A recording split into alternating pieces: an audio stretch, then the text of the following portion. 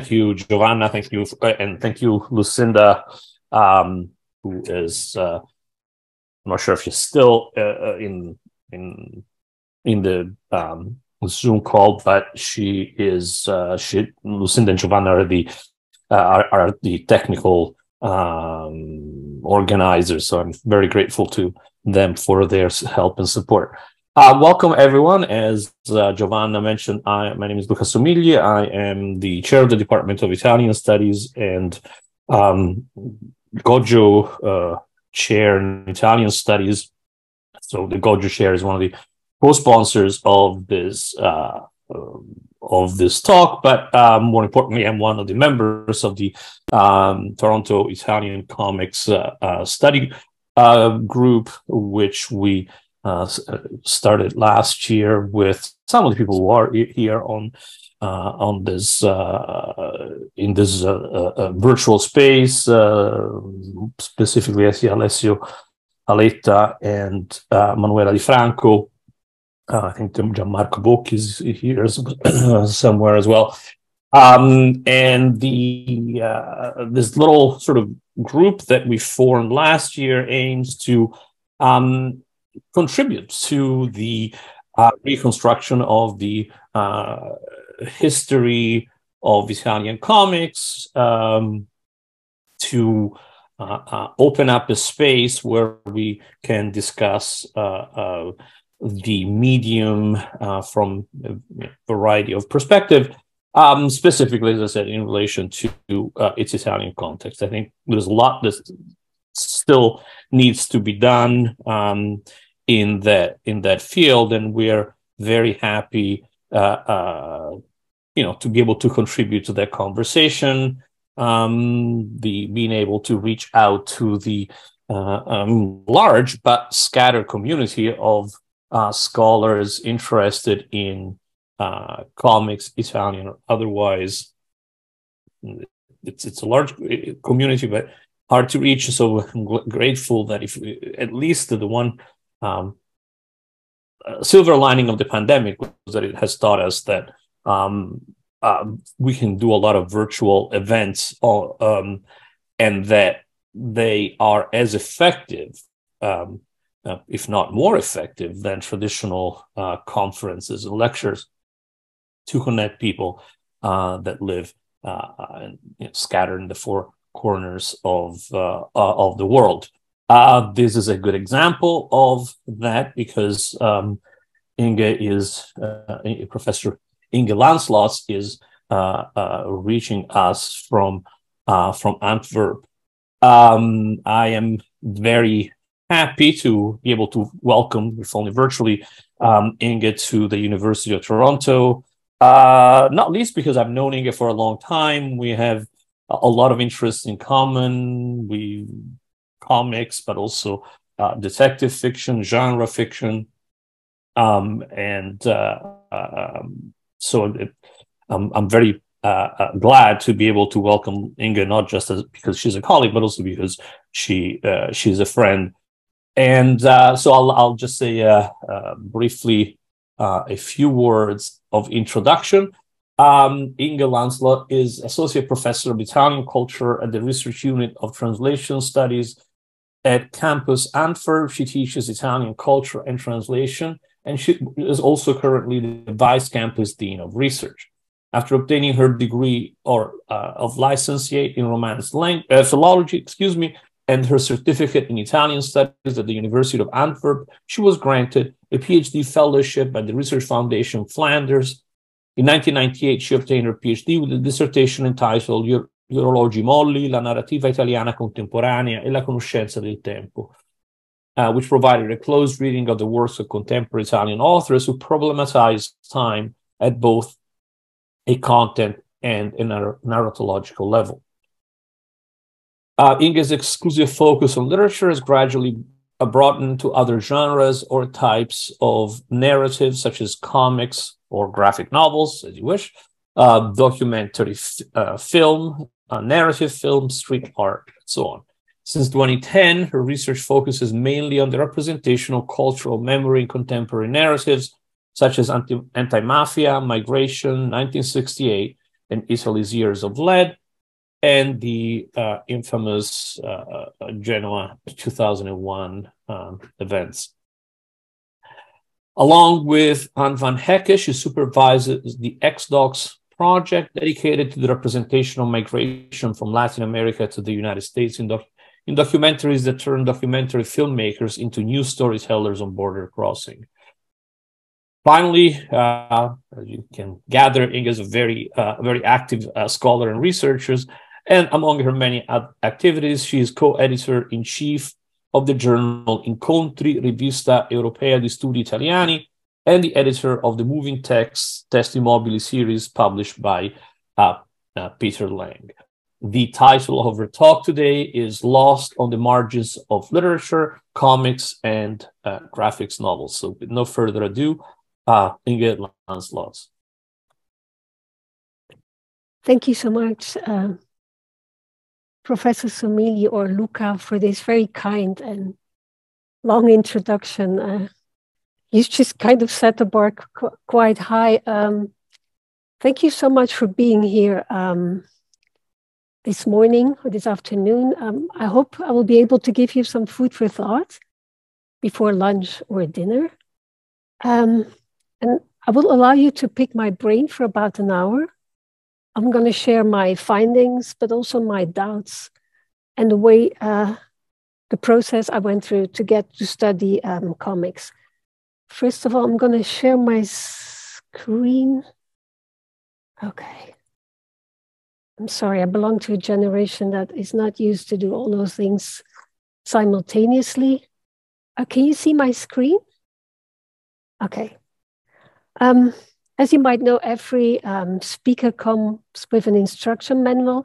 I tend to digress sometimes. So I will always bring you back to the presentation.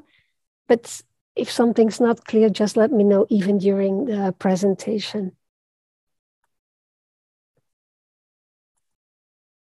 Okay, so this was my summary. Here's the outline of my talk today. I'm first going to explain the title of my talk. I'm going to discuss briefly the status of comics and graphic novels amongst a wider audience. I will talk about the way I relate to comics within my teaching and my research. And I want to focus on the representation of migration, othering, and multilingualism in graphic novels and comics. And briefly, the representation of the Holocaust in relation to intermediality and haptics. Another disclaimer, I might have included comics and graphic novels which are not Italian, but they will show you how I got through the study of the representation of comics within the Italian context.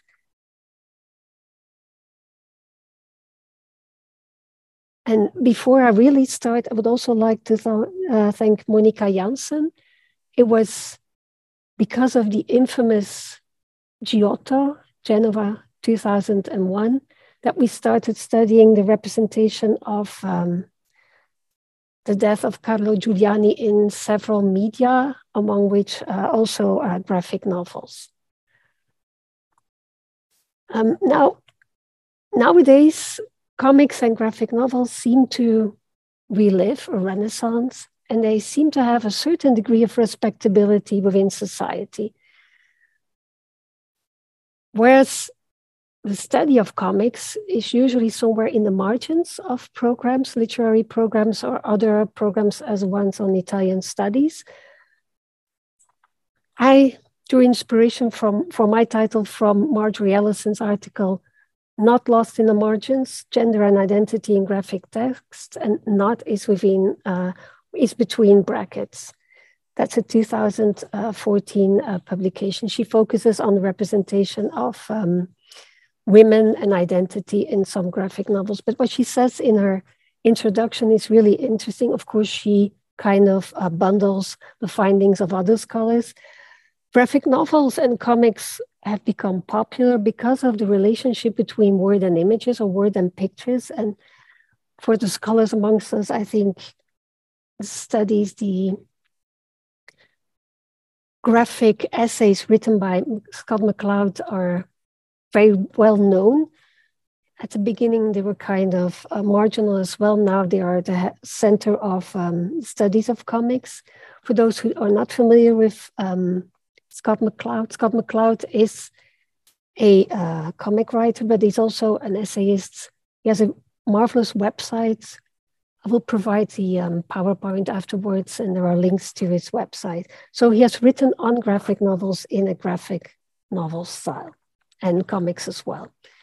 So why are comics and graphic novels so popular? Because of that relationship between word and images. And he defines a set of relationships which are quite useful to study graphic novels. But the other aspect of graphic novels and comics, which is really important, is the sequentiality. When we read a story, we don't see every sequence.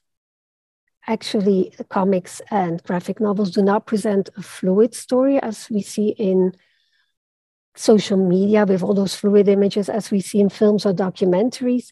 We as readers are involved and we have to fill in the blanks, which are not represented, the blanks between the sequences, so the blanks or the blacks left in the margins of the images. Therefore, we as a reader also determine the rhythm of the story and the storytelling, so we can slow down a narrative, or as younger readers often do, they stop reading and they start reading later on. So it's not so that you have to continue reading all the time, whereas a film is usually something you keep on watching.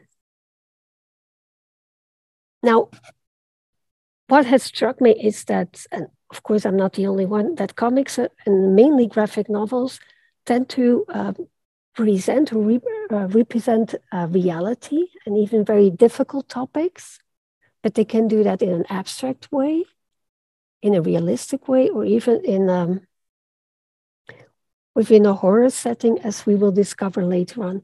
So there is this mediation of reality. Mediation first undertaken by the writer, but then we as readers, of course, have to continue that mediation. And therefore, graphic novels can be very useful within a teaching context. We just had a presentation at a workshop for teachers, and they like to use graphic novels because they can address difficult topics, but in a mediated way. You don't always show the harsh images as we can see in documentaries. And young readers can come to terms with those difficult topics through the reading of a graphic novel. For those interested, there is a very interesting graphic essay by Laura Findlay and Dominiac. The name of the illustrator is hidden within the presentation, within that pink circle. That might be one of the first digression, the position of the names of authors and illustrators is quite debatable within comics and graphic novels. It also depends on editorial policies or cultural traditions. In some countries, illustrator comes first, but that's often not the case. And that says a lot about the role of those two authors, if there are two or more authors. It's a debate very similar to the debate of the position of the name of a translator on books. Now, I don't think it comes as a surprise, but graphic novels and comics can give readers an immersive experience. And I think the quote summarizes what I've been telling so far, but it also evokes a lot of senses. We usually see comics and graphic novels as a visual genre because of the presence of images, but it evokes the other senses. We can feel things, even smell things, of course, not literally, but the narratives can awaken other senses. I think it's very important to underpin that aspect of Sorry, I went too far off. Comics and graphic novels. Now, I've been talking about comics and graphic novels in kind of very indistinct way. And one of the main problems I've faced is the definition. How do we define graphic novels and comics? I'm not going to dwell on this, but Jan Bates, which is one of the main scholars on comics and graphic novels in Belgium, gives us, along with Hugo Frey, a prototypical definition, which we can then adapt to the context we study. Graphic novels tend to represent serious topics, whereas comics are supposed to entertain, but that's a distinction that often is not that clear. Graphic novels address adults, so the target audience might be adults, but I would say that younger readers like teenagers are equally able to read those graphic novels, and even younger children. But then, of course, I need the guidance of an adult, which is often the case with graphic novels on the Holocaust. And I'm anticipating what I'm going to tell later on. A lot of graphic novels are used in the classroom, and the authors are invited in the classes in order to to explain the genesis of their work. And it seems that they're becoming testimonies as well. So they take the role of Primo Levi or Liliana Segre in the classroom. Now, graphic novels are easier to recognize because they have a specific graphic style, whereas comics tend to have a more generalized style. Just think of the French tradition, Belgian tradition, etc. Graphic novels are supposedly published in book format, but with the web version, ebooks, that is even very difficult to maintain. Graphic novels often are written by one author, complete authorship, but I've discovered so many cases in which that is not true. We have a collaboration between several authors, so instead of talking about complete authorship, one should talk about collaborative authorship, as Maheen Ahmed has stated in other contexts. Graphic novels are not supposed to be serial, but Corto Maltese is considered to be a series of graphic novels. The writer himself might have seen it differently, but the seriality is another debatable feature. And then, of course, there is the case of the distribution. A long time ago, when I was young, graphic novels were only to be found in specialized bookshops. But now you can find them everywhere. But they still have that label of being not that easy to find. Maybe only for older generations. Okay, so let's move on to the first research line, the study of migration, othering, and multilingualism in graphic novels. I've included one Italian comic to which I will return later on. But how did an Italianist start studying the representation of migration along the Mexican-US border? It's not that difficult to explain. I tend to collaborate a lot with other colleagues, and while discussing with Anne van Ecke, I found out that we have an interest in common, the representation of migration in literature, in documentaries, in films. And that's how we started a project which got funded. And along with Alexandra Sanchez, we studied a lot of documentaries. But in the sidelines, I decided to also study graphic novels because I thought it was an interesting countercorpus just to confront my findings on documentaries and films to the ones on graphic novels and comics. And there are some striking differences, which I will explain later on. Now, before addressing those graphic narratives, and that might be the general term to define comics and graphic novels. Well, Eisner says a graphic narrative is a narrative that combines word and image. And then, of course, everybody starts saying, well, film is also a combination of word and image. The sound is there via audio. In graphic narratives, we do find sounds via words, onomatopoeias, or the drawing. If you want to draw an explosion, you can write boom, or you can draw the exploding building, for example.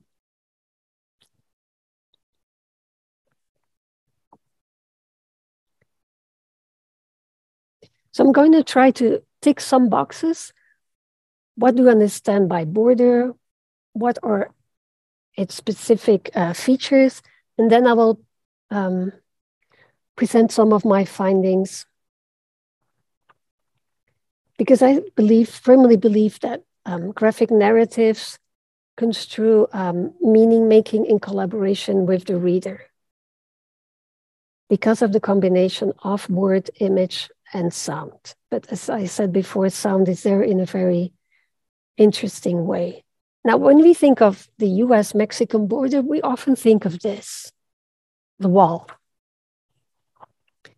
It's one of the first images that comes to mind, even if we know that the border doesn't always look like that. With the image of the wall, we often get a feeling of displacement and a troubled connection to roots. I'm not going to explain why the current border is where it is. There's a long story, long history, which I had to study along with my colleague, because in documentaries, filmmakers often highlight the moving border. In 1848, it moved to the current position. Now, in documentaries, we not only see the wall, but the wall turns into a kind of canvas. You see here an artwork, a little child watching the border control. In documentaries, that's often highlighted, along with the fact that the wall changes size, and the wall isn't that good of a border because it allows people to cross it in an illegal way. And sometimes the wall is not on the border because of the presence of water or other nature elements. Here you see a gate opening that is being opened by the owner of that property. Now, as I said, the wall is often represented as a canvas, or it even becomes the canvas for a doctoral dissertation. It's an interactive wall. You see the one on the right. And if you watch the documentaries, you often see that the artworks are situated mostly on the Mexican side. I don't have to explain, I think, why, because people allow it, whereas on the other side, it's more difficult to have that kind of art or to organize performative events, to create memory sites.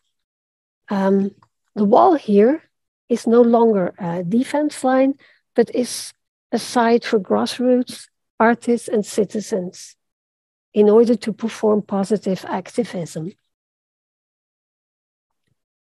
Now, within documentaries, the wall is never just a line, a frontier, but it becomes a zone.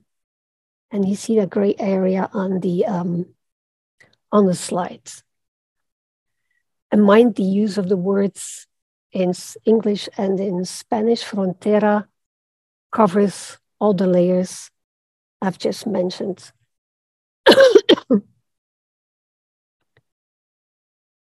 I'm going to skip a few slides because otherwise I might not be able to finish. That's another of my defects. I tend to prepare too much and then become too chaotic in my presentation, but I think a lot of scholars have the same problem. So if you look at the wall, it's becoming more and more complex, and we have to study all its specificities. So when I was preparing the research, along with my colleagues, I discovered that we had to face, or that we had to read essays within border studies, social geography. Edward Soya is a very interesting scholar in that respect. We had to study Latinx publications, which before were called Chicano studies, but that word is no longer accepted except by some of the Chicano writers. We had long talks with Theo Dan on post-colonial studies. We had other talks with visual cultural scholars. And of course, we looked into documentary studies and translation studies, because what has become clear is that migration, mobility, memory, and memory making are at the center of our research.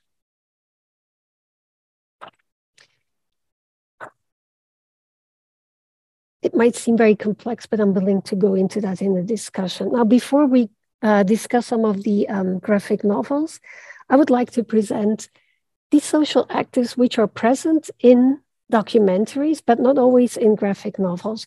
So we have migrants moving across the border in order to get to other places.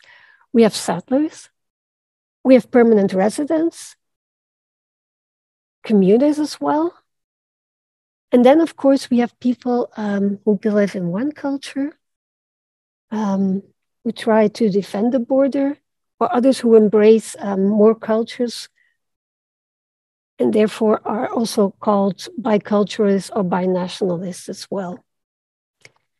Now, all those labels are there to identify social actors, but I think it's also important that they establish a set of relationships, a set of power relations, which we've discussed in an edited volume on the right. I'm going to skip this one as well. So as for those power relationships, we have political power, we have people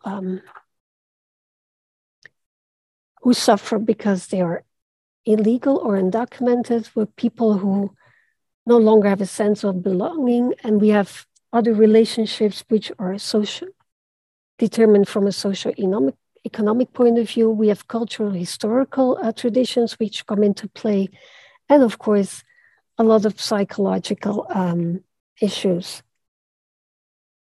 In documentaries, what is often neglected is the linguistic part. How do people face multilingualism or the use of one dominant language?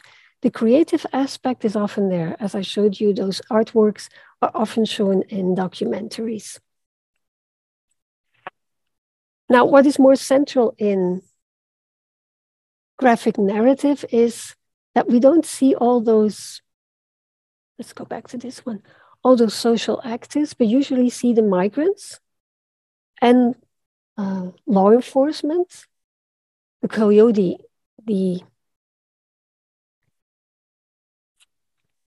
which is the guy that brings people to the other side in an illegal way, or people on the American side who try to help them.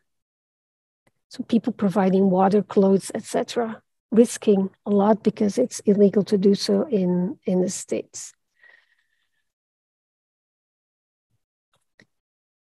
Okay. If you study the representation of the Latin American border, you can study these works. I've mainly focused on texts which are available in Spanish, but of course there's a large production across the border. I've started to look into that production. I don't speak Spanish very well, but I can read it.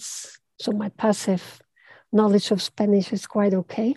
And I've discovered a lot of science fiction stories on migration. So science fiction seems to be a good genre to discuss, to address the topic of migration. I'm just going to highlight Dreamland, which is a very, it's a stunning text, a stunning narrative, example of graphic journalism in which words and images don't seem to be related. But as a reader, we are forced to connect them. So they seem to present at first sight parallel stories. Now, as for this one, Undocumented, it's somewhere in between a graphic novel and a book for children, and it unfolds like a Mesoamerican codex, like a harmonica. So it reads in a different way, it gives us a different reading experience, and we, of course, have to establish a different trajectory.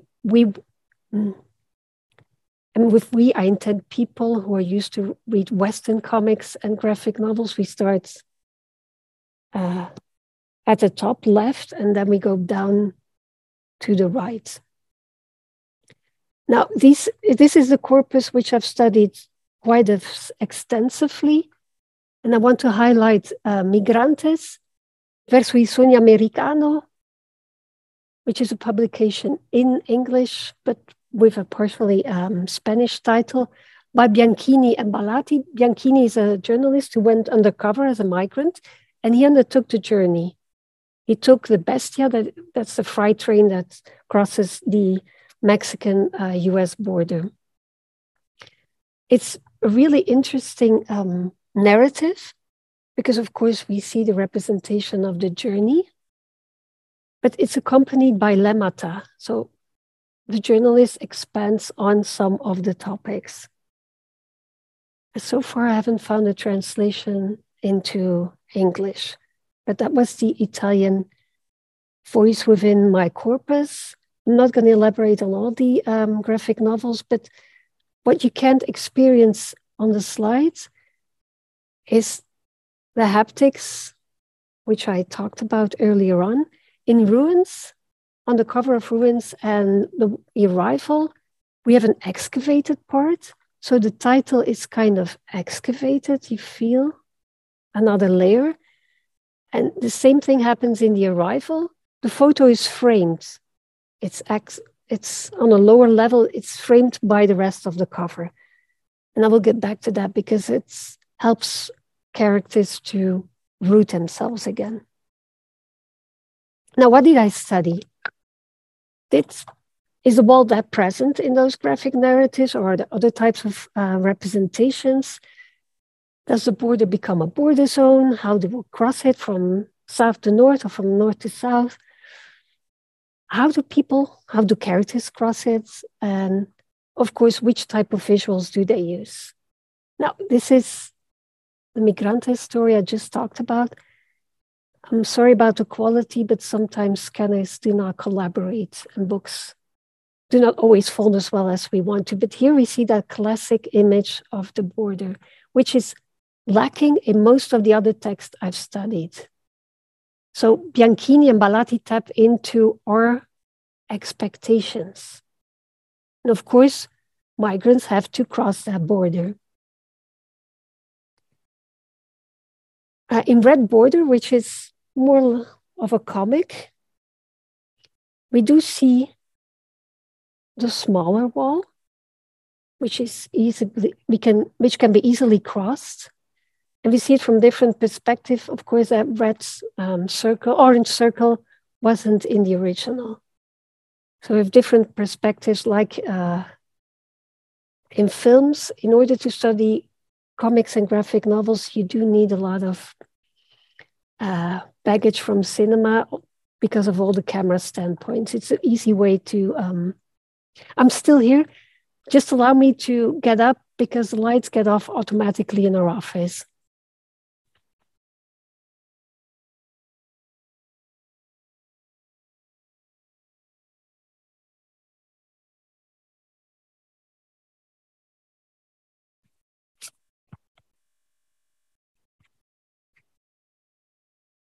I'm sorry about that, but technology isn't always what you expect it to be. The wall is also present in other shapes, like a fence. You have different types of fencing, which then divides the spaces represented within the images. On the left, the fence is a preview of the border crossing, whereas on the right, the fence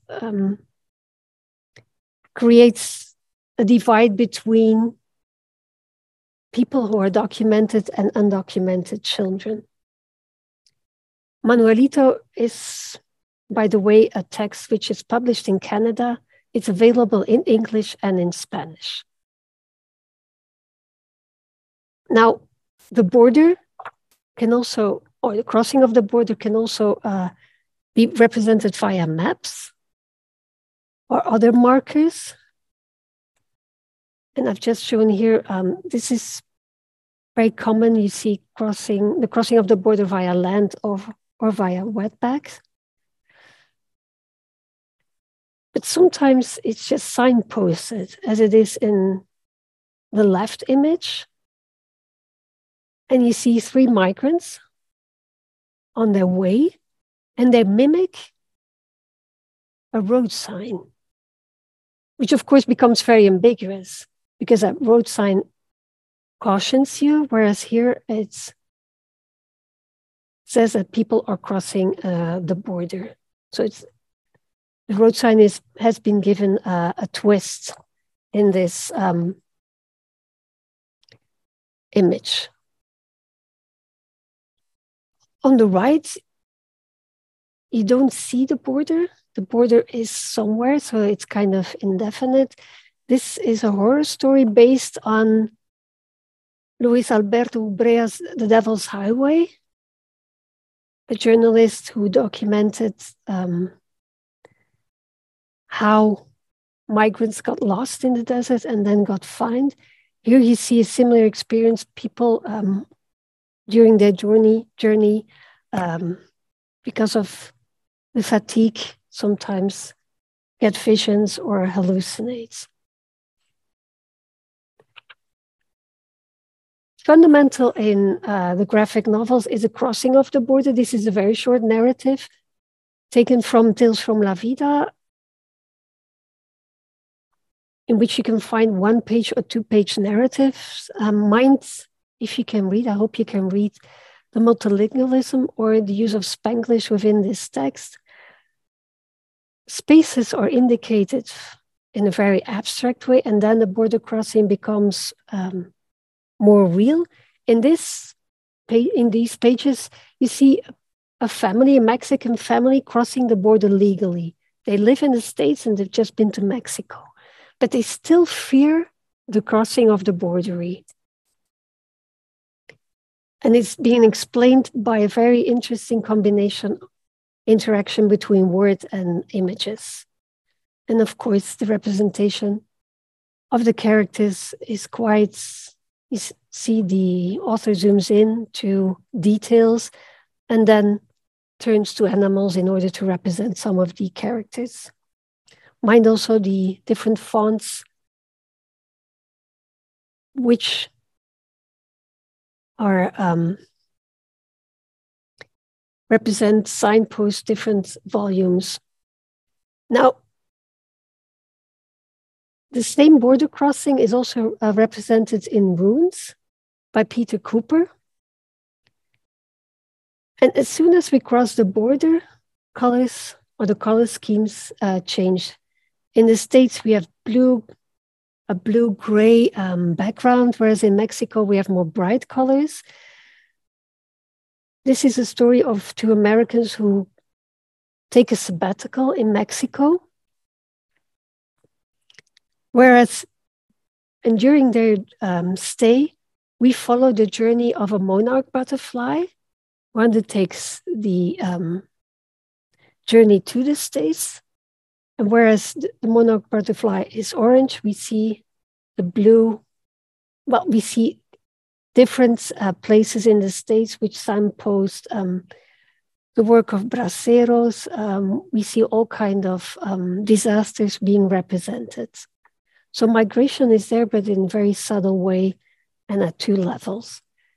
Now, in The Arrival, which is a wordless novel, except for the title, which in most languages translates as The Arrival, except for the Spanish edition, where we have emigrantes, and I will come back to the importance of that. In French, we have There Where Our Fathers Go, and I think in German it's something similar, but in that wordless novel, we arrive at a setting which seems New York, but it's kind of fantastic interpretation or representation of New York, where we only find immigrants and no one speaks the same language and everyone has to communicate. Now, this is the interview at Ellis Island, or what we think is Ellis Island. And during the graphic novel, you will find other attempts to communicate, and we see letters, symbols, which are familiar and unfamiliar at the same time, because the author, Sean Tan, has distorted existing alphabets. So he wants to mimic the unsettlement that immigrants have when they come to a place and while they don't speak the language of that particular setting. So summarizing,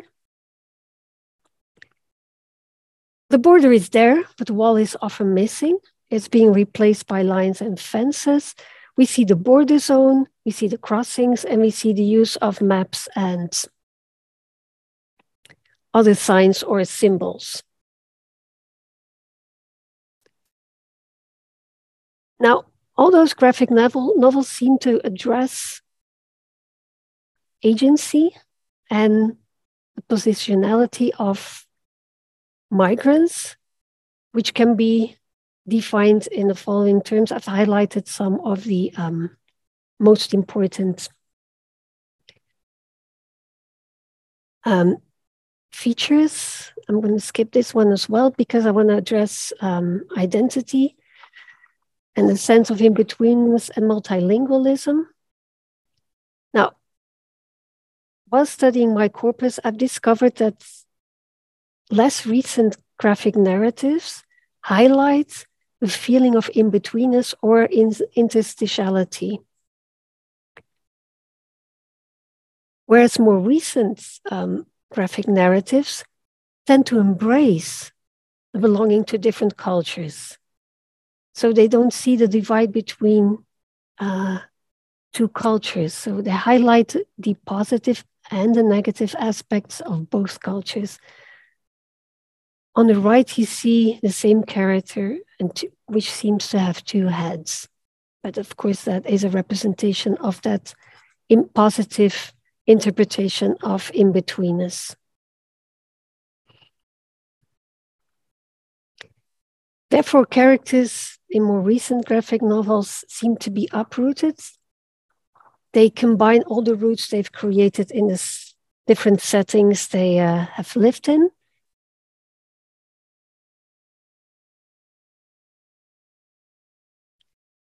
And they use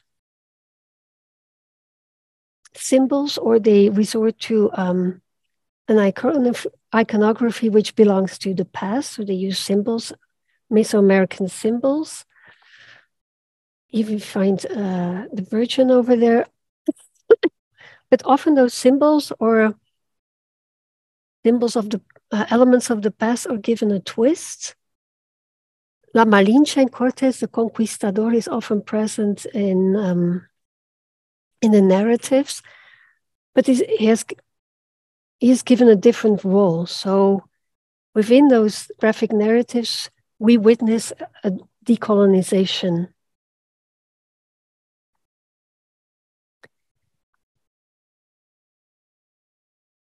And I should have read this quote as well. There is a decolonization. The characters represented carry different cultures. The way the main character in The Arrival carries a suitcase in which he finds all souvenirs. Of course, that's not a realistic representation of his memories, but instead of having a turtle as Ansardua had, this character seems to have a suitcase that represents his roots. Okay, and before going to the switching to the representation of the Holocaust, I might just finish with the effect these types of narratives have on a reader. This is very well represented in Runes, in which one of the main characters, an entomologist, at the beginning of the story just watches bugs and all types of insects, takes photos of them, but gradually becomes aware of the reality he lives in. So all those graphic, or most of the graphic narratives raise awareness, and they involve us as a reader. I don't think they always appeal to activism, but at least they raise awareness. Runes, by the way, is based on a more biographic narrative, Oaxaca. This is a story of the sabbatical of the author himself. There are a lot of dissimilarities, but this is one of the other digressions for which I warned you. I think I said most of these features. It's kind of a summary of what I've said. I think I've neglected during my presentation the importance of othering. Othering is the way people treat other people in this, thinking that they are superior. So othering implies that you always discriminate the other.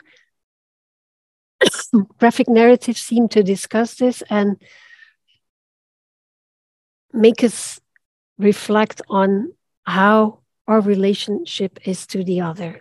So the different relationships I listed at the beginning of my presentation are being discussed in the graphic novels. And as a teacher or as a scholar, one can use those pages in order to study the taboos or the difficult topics we still have to address in society. I've talked a lot about the images, figures. Of course, there were a lot of words present, except for the arrival. In the graphic novels written in English, I did find some Spanish.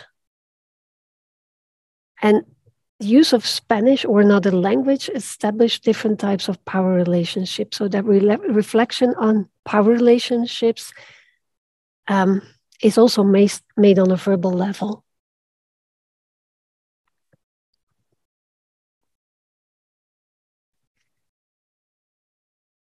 Officially, we don't have any more funding for that Exodus project, but I will continue research on it.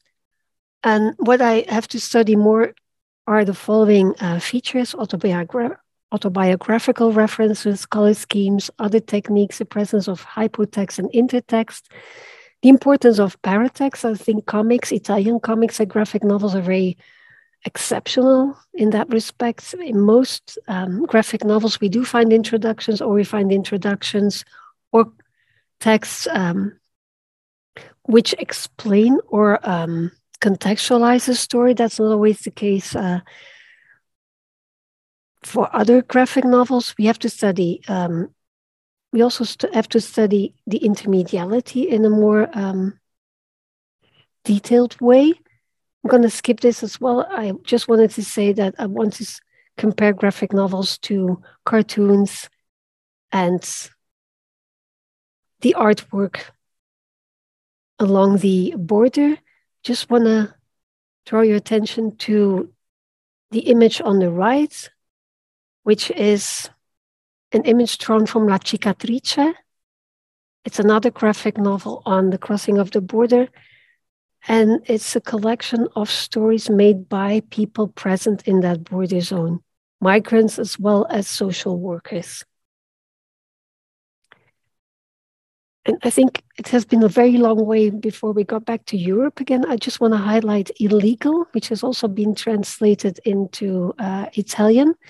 And we see a lot of the features which have been, which I've discussed briefly in the previous parts, use of maps, use of different color schemes in order to situate the stories in different settings. Main story is about a boy. In the afterward, we will find very short graphic narrative on a migrant woman. And that's another thing we should take into account.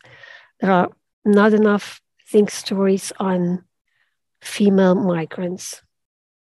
Now, I'm just going to switch to the other research line in which I'm interested, the representation of Holocaust and the use of different media within the graphic narratives and the senses evoked by those graphic narratives. This is, again, not an Italian production, but it has been translated in a lot of languages. We all are familiar with the Diary of Anne Frank, and it often confronts us for the first time with the Holocaust. Meanwhile, there is a second graphic narrative. The first one was based on the diary. The second one is written by the director, Ari Folman, who also turned the graphic narrative into an animation film. What do we see in this graphic narrative? Due to a storm, here you see it, Achterhuis of Anne Frank, where she did hide for a long time. Lightning strikes a house and the diary of Anne Frank comes to life, along with Kitty, the addressee of Anne Frank's diary. On the page on the right, we are confronted with migrants who cross Amsterdam. And those two stories intertwine. Kitty, who seems to live a new life, who also becomes, who meets a young guy and falls in love. But then, of course, the owners of the museum are not that pleased because tourists will not come if the diary is missing. And at the end, she has to compromise. She has to go back to, sorry, spoiler alert. She has to go back to the museum. And in exchange, she gets housing for the migrants I've just shown you. Now, in that graphic narrative, we see a very interesting use of photographs. Most of the time, we see a transposition. We don't see a copy of the photographs, but a transposition. And that, of course, is another step in the mediation between young readers and difficult topics.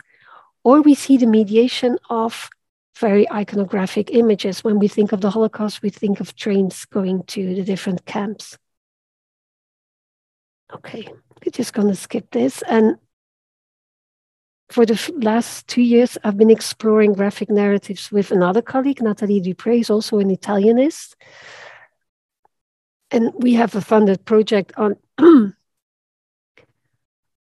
Jewish authors who write in Italian, or authors with Italian roots. But again, we like to do other things outside or inside the project. And we've been studying 3 biographies of Primo Levi. They're not represented in chronological order. Pietro Scarnera's Una Stella Tranquilla is the oldest. Goes back to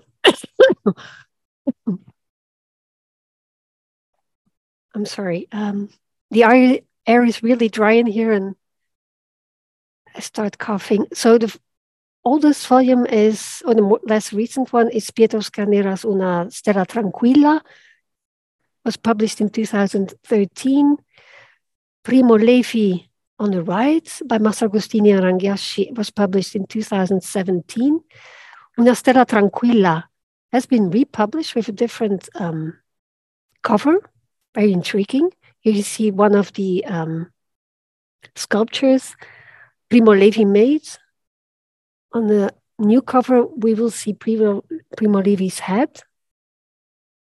And you see 2 hands of an artist creating the beard, making the beard, completing the beard of Primo Levi, which highlights the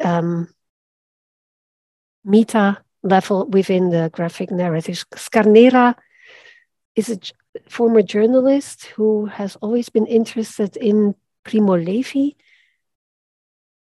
And he wanted to rediscover Primo Levi within Turin, because they both are originally from Turin. At the beginning of the book, he thinks he will find traces, tangible traces of Levi, but at the end, again, spoiler alert, he will discover that we can only connect to Primo Levi via his books. In Masragostini's and Rangiasci's Levi, the volume on the right, which has been republished recently with a different cover and in colors. So this edition is in black and white, despite the colored cover. We see Primo Levi testifying in a classroom. And whereas the pupils in the class are confronted with a very controlled Levi, the reader is confronted with flashbacks. So we are inside Primo Levi's head. And we see all the torture he has undergone. We see all his doubts and questions, all the violence, which the young pupils in the class cannot see. Meanwhile, the book has been used in the classroom, and young readers are confronted with that violence, but always under the guidance of a teacher. The volume on the left seems to be an illustrated history of the Second World War and of the imprisonment of Levi. Just at the end, we will see Primo Levi standing in the classroom talking about his number, his tattoo. And that number comes back in every volume. Now, within the Italian context, BeccoGiallo seems to have taken the lead in the publication of graphic novels accompanied by a broad paratext, and those graphic narratives are there to raise awareness, to confront young readers with difficult topics and a recent past. And within that same research, I started studying illustrated books for children on the lives of Liliana Segre and the sisters Bucci. Now, on the right, you see not a graphic novel, a comic book, Liliana e la sua stellina, written by young pupils. So this is a class project which has been presented by those same pupils with music and with images, but it stops much sooner than the story told in the illustrated books. So it stops at the deportation because the teacher decided that it was too hard for the pupils to draw stories on the camp itself. And while reading that book, you will discover that the settings are more related to the settings of the children than to the historical period in which the Holocaust took place. I've been also studying different books written by Andra e Tatiana Bucci in collaboration with ghostwriters, and the animation film, which is meant for very young watchers, but which has been criticized because we do see the violence in, and we do see the corpses in that animation film. As in Where is Anne Frank? The story is embedded in another story. We see a group of scholars in which one pupil is being, we see a group of young children in which one pupil is being bullied by the rest. And that bullying is being connected to the persecution of the Jews, so the discrimination of minorities or people who look different or have different beliefs. Now, while reading those books, I discovered another illustrated book in which art and memory sites are being integrated within the narrative.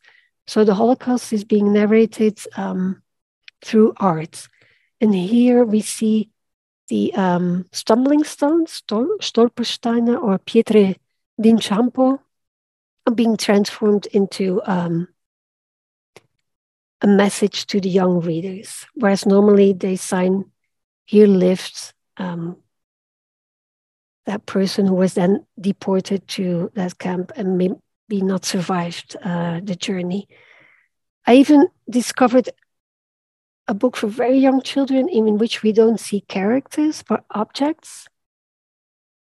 which typify the Nazis, the Jews, and other groups within society. It's a strategy, a device, which we know from Maus as well. And Natalie and I have been working on representation and the intermediality, the use of photos in Mendel's Daughter and Palacinque. But I think I've used my time. I think I already talked too long. I'm awfully sorry. Once I start talking, I lose track of time, and I cannot blame the different time zones for that. So within our research, we also want to exclude Belonging by Nora Krug. Because while using photos, authors evoke different senses. In Palacinque, at a certain point, we will smell pancakes, of course, in a figurative way. And it's almost time for lunch, so it might inspire you. But we also feel things because texts seem to be layered. There's this illusion of layeredness within the text, as there was the illusion of layeredness within Runes and The Arrival. So this is what I want to do in the future, along with Natalie and others. And this might be a very abrupt conclusion to my presentation, but I hope you picked my brain for a while, all my doubts and all the features, specificities I've discovered during my journey. So thank you very much. And if there are any questions, feel free to ask them.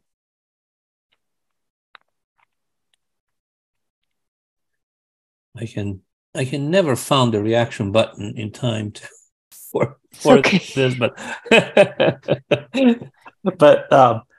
thank you very much, Inge, for this illuminating and very broad-ranging talk. And it's easy to when you're working on something that is new and that involves a lot of material. I understand that it's easy to lose track of time, but I think we are well within the usual the time that we have. So let me open up the floor for questions and discussion. I have some thoughts myself, but I'll let others come in first. I see Miguel Torrens. Hi, Miguel. Good to see you. Good to see you back. Good to see you back, Luca. I hope you're ready to undertake all the tasks that you have to face now. I wanted to thank Dr. Lanslots for a very, very interesting presentation. And I have to admit that I was very, very surprised to be faced with my other side, which is the Latin American studies side, and therefore I'm quite familiar with the product of the in the field. I'm sorry, in the format more than anything else. It was very interesting to see the emphasis that Dr. Lanslots has placed on the migrant. I have a couple of doctorands in the Latin American studies who are very, very keen on using this type of material, but their focus is actually the narco-narrative, I don't know whether you're familiar with it, but this is all the literary production that is coming out of the narco traffic and so on, so popular in Colombia, Mexico, and so on. But anyway, what I wanted to say is that I want to invite, thank you again, Dr. Lanslots, and I want to invite the department and especially the graduate students who are so keen on some of these areas to guide us in the library in the acquisition of some of this material. We have providers who are very, very good at offering and so on, but I may not always be the best person to judge what it is that you would like, the faculty and the graduate students especially. So I invite you, I encourage you to request from me and through the, of course, through the library page and so on, besting, suggest the title, but do request material, because I am not an expert in this area, and I would certainly appreciate any input from the department. Thank you. If I can jump in, and I'll let Inge respond, but if I can jump in, just to clarify, Miguel Torrens is one of the librarians here at the University of Toronto, Robarts Library, and is also he's in charge of the and correct me if I don't say it, but I have the proper vocabulary, Miguel, but he's in charge of the Italian and the collection in Italian and in the various Spanish-speaking cultures. And it's funny you should say that, Miguel, because actually this is for later, but I was going to contact you about this. So you'll be getting an email from me, possibly in the next few hours. But I mean, you do raise an important issue, right? That is the issue of accessibility of this material. I think even with graphics, it's interesting to me. I mean, there's a lot of material to think about, and I don't want to take more time than I need to, and I certainly don't want to take time away from Inge. But on the one hand, there's an increasing legitimacy of graphic novels as, or the graphic medium as a cultural medium on the same level as, not even genre, but as prose or as visual, as film narratives, as a way to explore a certain issue. I mean, University of Toronto Press is publishing graphic novels, including things like an interpretation of the Lazarillo de Tormes, or the something. Actually, it's a translation of Italian graphic novel on Thailand, I want to say. But anyway, the point here is that obviously graphic narratives are doing a lot these days, and are even used to express research in that would have otherwise usually like historical, sociological, critical research that would have otherwise been expressed in more traditional scholarly prose. So that's an interesting aspect. But I wonder, and here I finally get to what Inge, some of the things that Inge has been talking about. I still wonder about that, graphic novel versus comics conundrum. And I thought it was interesting that when you, Inge, when you addressed it, to some extent, you're pointing out how artificial and to some extent untenable it is, because you can look at the characteristics of graphic novels and find them in comics, and vice versa. And I think there is this. I mean, it's a debate that has been going on probably for the last 30 years, and ever since comics became a legitimate object of study. And it seems to me that perhaps there is still something that the field of comic studies hasn't quite dealt with, in spite of the fact that, as I say, now comics are doing everything that other media are doing.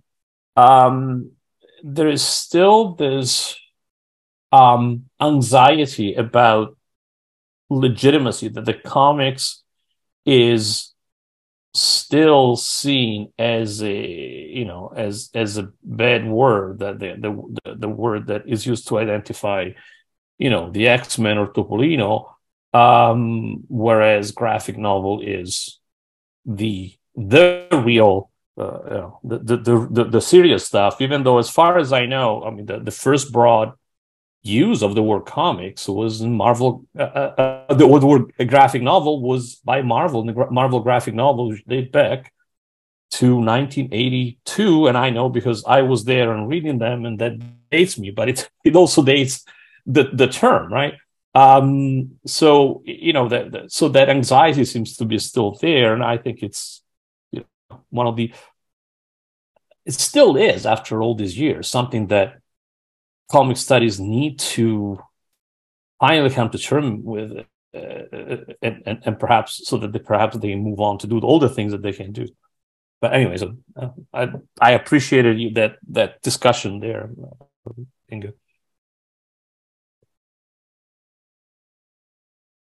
Over to you. I'm done pontificating.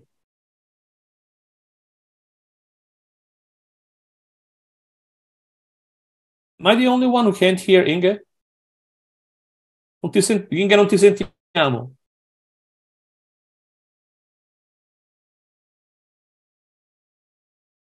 No.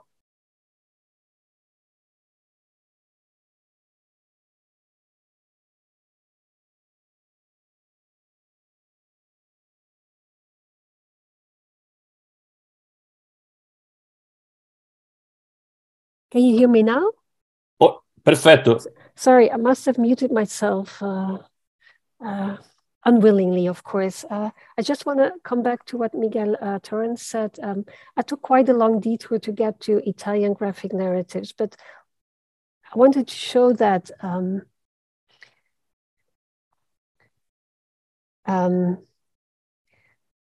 that it's very hard to study a national production.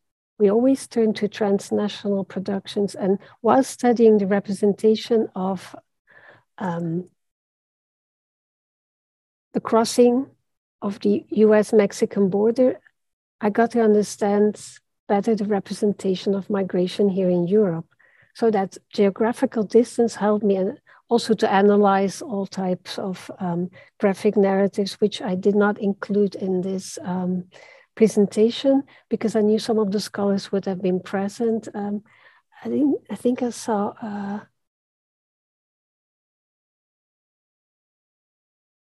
a specialist on the representation of Chinese migration in Italy. So I try to present you a different corpus, but I hope the features and the devices might help you to explore new narratives or to analyze all types of narratives. As for what Luca said, it's an ongoing debate. Unfortunately, I'm already convinced of the importance and the impact of comics and graphic novels, but others, and I often preach to the converted. I can easily persuade my students, but maybe my students don't always tell me what they think when they have to analyze graphic novels. But for others, that emancipation process of comics is still ongoing. And I'm so surprised in today's society in which we're always confronted with visual culture. So for me, it's a given, it's a fact that comics are important, but I do understand that people are still questioning the importance. But maybe that's good as well. It's a type of approach that, and we of course can offer counter arguments for that, but might be interesting. If that's an answer to your question, maybe we should organize a workshop on that and invite people who are very skeptical towards the use of comics or the reading of comics in general. We could do that. Actually, let's do that. Let's plan that. Yeah. No, but I don't. You ask if you can answer my question, yes and no. The no part is because I don't think it can really be easily answered. So it's it's one of those open debates, right? But anyway, I don't want to just be but just me. So I'll. Sorry, go ahead. No, it's just illustrative of other ongoing debates. Why are we still trying to define what a graphic novel or a comic book is? And the distinction, I think, is no longer there. But if you use a prototypical definition, you can work with it. And you can ask other people to define it or to label a book, but I don't think we will ever be able to distinguish graphic novels from comic books. And I don't think one is superior to the other. They're different and they address a different audience, but they are equally important in society. Any other comments? Oh, okay. Manuela, go ahead. Yeah, thank you. Thank you so much, Inge. Since you mentioned audience, I was actually curious to. So these novels about migration and specifically the border between the US and Mexico, what's the target audience? More than like in the terms of age, like is this for adults? Is it for like children or whatever? It's more like what's the audience geographically? Like, are they meant to just share this experience to, for example, raise awareness of what it really is like, the struggles, and or so basically my question is, do you think the audience targeted is more like people that don't know what's happening, or is for people that know what it is like, so it's just to give them voice and make them feel represented? If I don't know if this makes sense. It makes certainly sense. Manuelito, the one book I talked about, which is available in Spanish and English, addresses a younger audience and it raises awareness. One of my colleagues was really disappointed while reading it because she didn't find anything new. But of course, she's a scholar in migration studies, so as would be expected, she didn't find anything new. But I think for young readers, it's very interesting. And I was interested in the devices used by the author. Most of the graphic novels, on the other hand, address an older audience, and they address migration in different ways, in a direct way or an indirect way. In Tales from La Vida, you have different authors who talk about migrations, others talk about the experiences in the US, about their lives in the US. It's kind of hard to study the reception of those graphic novels because you don't always have statistics or numbers. I've been looking for reviews on the internet, but even there you're not sure who writes them, so it's kind of hard to establish the faithfulness of the reviews. And I think graphic novels find their way to an audience already interested in the genre. And then when they want to explore migration, they can find these, the corpus I presented to you at the beginning of the presentation. I don't know whether that answers your question, but a lot